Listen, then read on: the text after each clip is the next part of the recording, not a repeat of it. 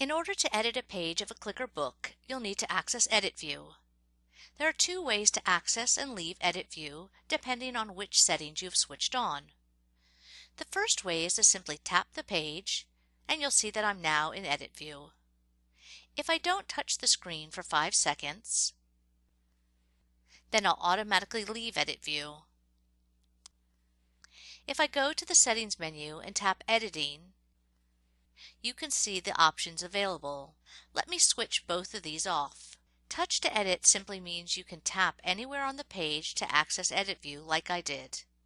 When this is off, you can see that a green Edit button appears in the top left of the screen to access Edit View instead. This is a great option when Clicker books have been completed and are being read by other students without them accidentally entering Edit View.